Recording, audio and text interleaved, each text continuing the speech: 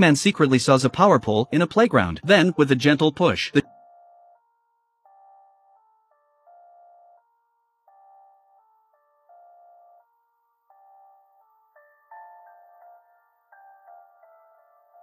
sheriff and the sisters gave all the bodies to the devil down the well, in exchange for barrels of gold. At this point, the deranged sheriff pushed his sister down the well too. The sister tried to stop her. The sheriff pushed her down the well too. The gold was now all his. A few decades later, the three punks found Anna, the psychiatrist. They had a previous partner called Adam. They'd been hired to kidnap Anna, and she'd disappeared. This time their employer asked them to come and ask what happened, and to take Anna back. When they heard this, Anna ran away. The glasses and the partner cornered Anna on the balcony. And so Anna is kidnapped. The employer collected the goods, but didn't pay. It turned out that Adam had taken his employer's money and ran away. The employer was furious. The three of them had 24 hours to bring Adam and the money to him. Otherwise, they would be dead without a trace. So they found another member of the team, the bearded man. They told